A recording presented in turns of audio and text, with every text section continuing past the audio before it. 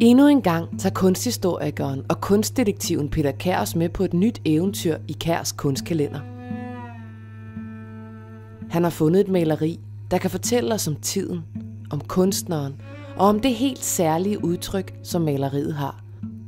Og ikke mindst, hvad i alverden skal vi bruge det til her og nu? Velkommen til Kunstkalenderen.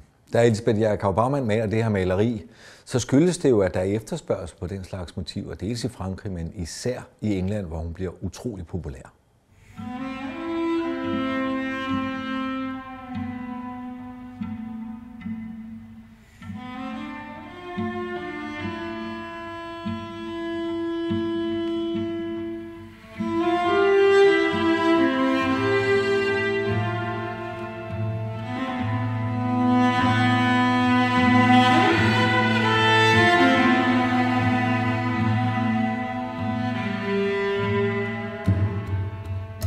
Dagens spørgsmål: hvorfor bliver Elisabeth så populær i England? Det kigger vi på i dag.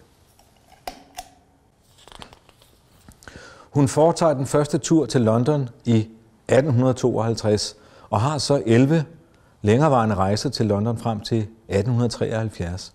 Og hvorfor lige præcis London? Jo, det har jo noget at gøre med den industrielle revolution. Det er sådan, at den buller jo frem i England og skaber en ny, stærk og økonomisk velfunderet middelklasse. Vi er det, man kalder Victoria-tiden. Dronning Victoria sad ved magten i 63 år, og hun var meget kunstinteresseret. Og London fremstår som et meget internationalt orienteret kunstliv i modsætning til København. Året inden, at Elisabeth besøger London første gang, har der været den store verdensudstilling for alle nationer, og den er altså afholdt i London, i den her fantastiske bygning, Crystal Palace, bygget af Joseph Paxton.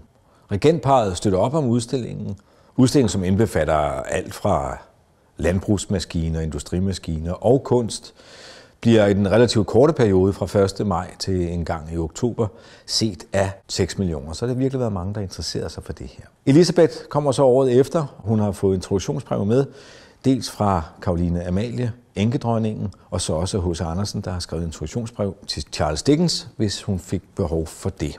Da Elisabeth kommer året efter, i 52, har hun fået etableret en udstilling i Bridgewater Gallery, Jarlen af Ellesmere's Gallery, og det bliver altså ret godt anmeldt i Morning Post, som fremtrækker portrættet af enkedronningen Caroline Amalie. Og det har hun jo med, fordi Caroline Amalie vil gerne forære det til dronningen, dronning Victoria. Udover det så får dronning Victoria også nys om den her udstilling og beder om at få den flyttet over på Buckingham Palace, så hun kan betragte den selv. Og det betyder, at udover at hun får værket her af enkedronningen, at hun også køber et værk af Elisabeth. Og det værk, hun køber, det er det her. Den norske enke. Fra Elisabeths side var det egentlig en islænding, men lad det nu ligge.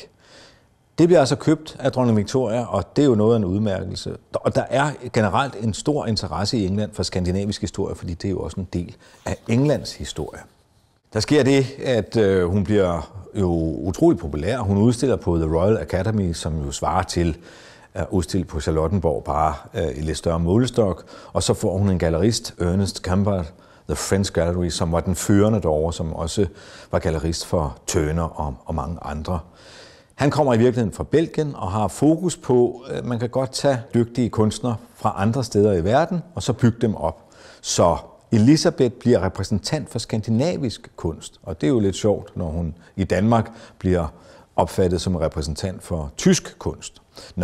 Men hun skriver her hjem til sin mand i 60, at der er flere betydelige kunstnere, der bliver indbudte for at se de værker, der nu ikke er udstillet på udstillingerne, og hun er centrum for alles interesse ifølge mine arbejder. Hun gør også opmærksom på, at du kan tro, at jeg føler mig rigtig fri her ved at male.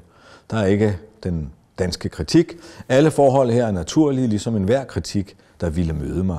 Hun er i stand til at tilpasse sig markedet. Der er en stor interesse for internationale forhold i England, og det her maleri, der hedder Italy, italieneren i fængsel, vidner, det er sådan en allegori, vidner om den kæmpe kamp, som Italien har for at blive et forenet Italien og sørge for, at udenlandske interessenter kan rykkes ud. Så heroppe er der ligesom indskriberet libertar, altså frihed. Det er et værk, som Elisabeth får meget ros for. I The Art Journal kan man læse, at Madame Jerichau er faretroende politisk.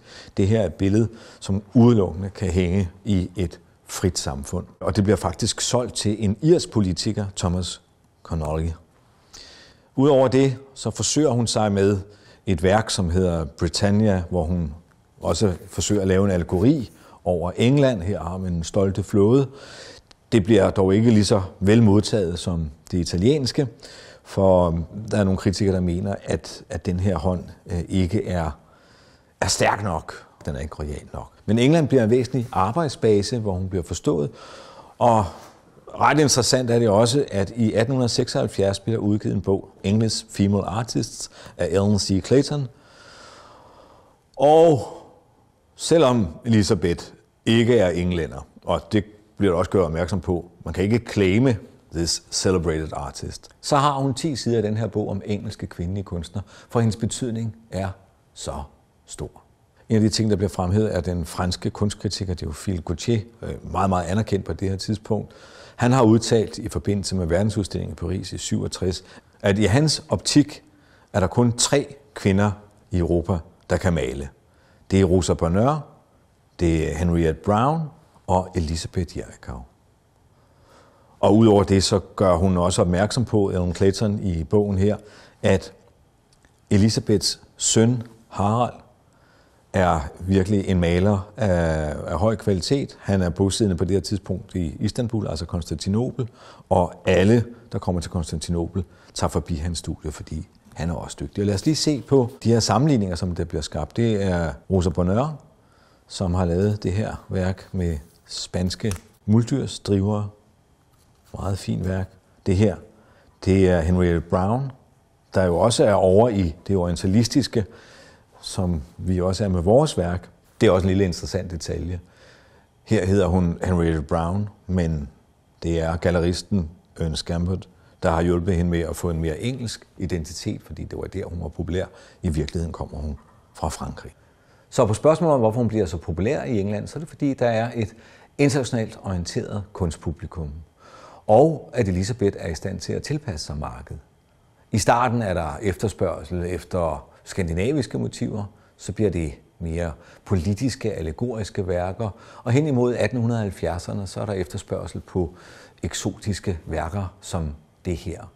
Så hun finder muligheder, og der er jo altid nogen, der er aldrig slet ingen.